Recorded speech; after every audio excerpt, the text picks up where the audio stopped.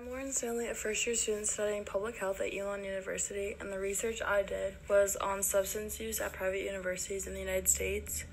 Over 4 million students nationwide are affected by binge drinking and drug abuse. Students will never stop drinking alcohol and doing drugs, so instead of punishing students using the criminal justice system and getting police involved, private universities should be focusing on keeping students safe.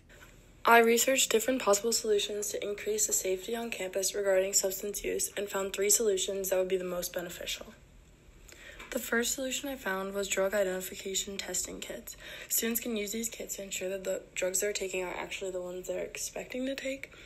Most private universities don't want to be viewed as accepting students' drug use, so these kits will be best distributed by the students themselves. If a university offers and funds a student-led drug-free organization, the students in the club would be able to purchase and distribute the kits.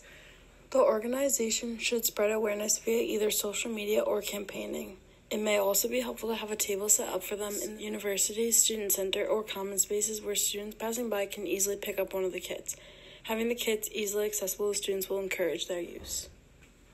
Another solution is to require all students to take classes every day of the week. At many private colleges, students go out and use drugs and alcohol during the week as well as weekends.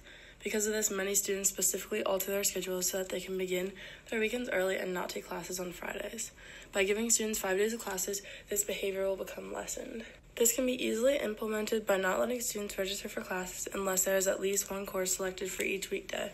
To test whether this strategy is successful, universities can require all sophomore students to take an anonymous survey before registering for classes to find data on how often they use drugs or alcohol and what days of the week they have classes. They can then require those students to take classes 5 days per week for the next semester. At the end of that semester, the university can require the surveyed students to take that same survey at the end of the semester with classes 5 days a week. If the numbers have decreased, this solution will have proved to be successful and should be put into place for all students. Another valuable solution is to provide students with an education that provides evidence-based information about safe drinking habits and the negative consequences that result. Not all of college students consume alcohol, and less than 2/3 of students actually do. The fact that not all students do use drugs and alcohol is something that programs like Alcohol EDU stress. Whether a student is an abstainer, moderate drinker, or heavy drinker, all students will receive relevant and important information. Private universities can require all students under 21 to complete this course and receive an adequate score before students are eligible to select housing.